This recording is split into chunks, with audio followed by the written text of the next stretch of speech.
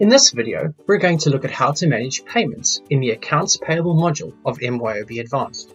You can make a payment manually on the Cheques and Payments screen, but the usual process for making a single payment would be to generate a payment from an open bill.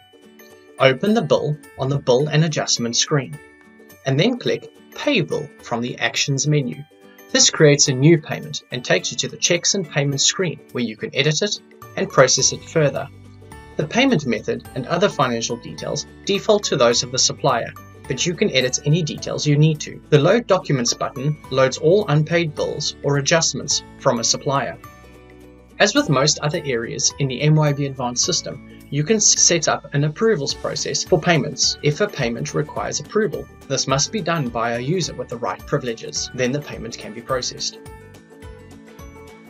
For a single payment, click Print Cheque from the Actions drop-down to go to the Process, Payments and Print Cheque screen.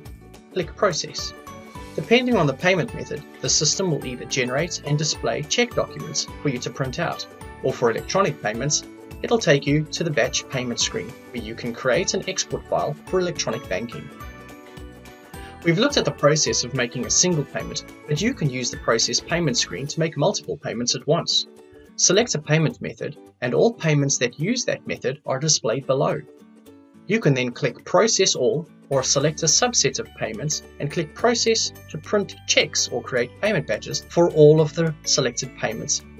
These process screens can be added to schedules in the same way as the process screens in other modules so that you can automate the payment process in whatever way you want.